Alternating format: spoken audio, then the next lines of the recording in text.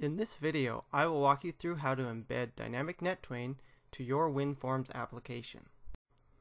First, we'll need to open Visual Studios and create a new project. We'll want to create a Windows Forms application, and in this case, we're going to name it DNT Demo. Now that we've got the new project started, we're going to open up the DNT Demo, we're going to go to Add, and we're going to click Reference. In References, we'll have to browse and go to the correct folder and find dynamsoft.twain.dll.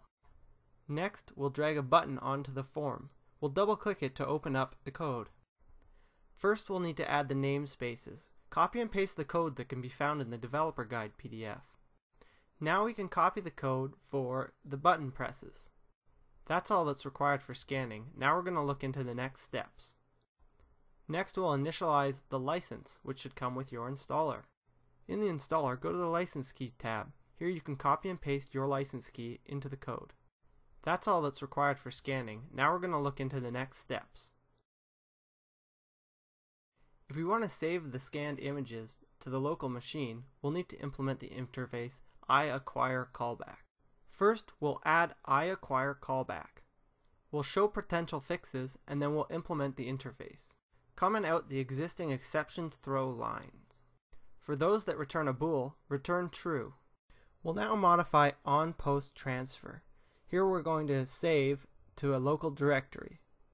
We'll build and run the project by clicking Start. Once the project starts, we'll click the button. Here we'll select the scanner that we have connected. We can enter any settings that we want to use, and then we'll see that a new file has been created. This new file is the one created from our scan.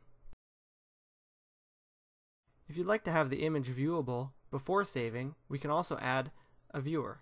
Choose Items. Once the list loads, we'll find the item that we need to add.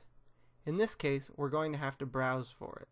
We'll need to add dynamsoft.forms.viewer.dll.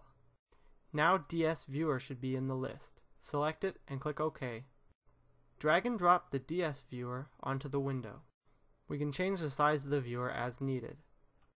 Now we'll need to add two more references. Right-click References and click Add Reference. Browse again and select Image Core DLL. Now go back to form1.cs. In here we'll need to add the image core. We'll copy and paste the code for creating and binding the image core object from the How to Use guide, and then we'll uncomment them out. Now we'll run the application again. This time, after scanning and selecting our settings, we'll be able to see the image in the viewer. Thank you for watching this video, and if you have any questions, please let us know.